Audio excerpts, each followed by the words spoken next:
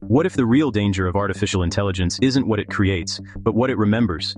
AI doesn't make up things out of thin air, it learns from us. And if what it learns are our mistakes, then it doesn't just repeat them, it scales them.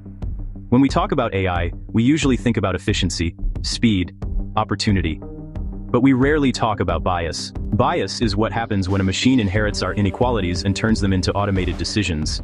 It's not a glitch you can fix with a quick patch, it's a structural flaw, a human echo built into the code. Think about a hiring algorithm trained on a company's track record, where most employees were men. It will keep choosing men. A credit model trained on decades of unequal data will keep denying loans to the same communities. And facial recognition, sold as the ultimate in precision, still struggles with faces that the world has historically overlooked. A single prejudice that once lived in one person or one room can now become silent policy at scale. The problem isn't just discrimination, it's trust. When people stop trusting technology, companies don't just lose users.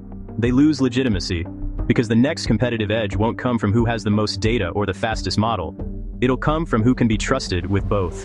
Bias isn't a technical issue, it's a cultural one. If we train machines on centuries of exclusion, we won't get mathematical fairness.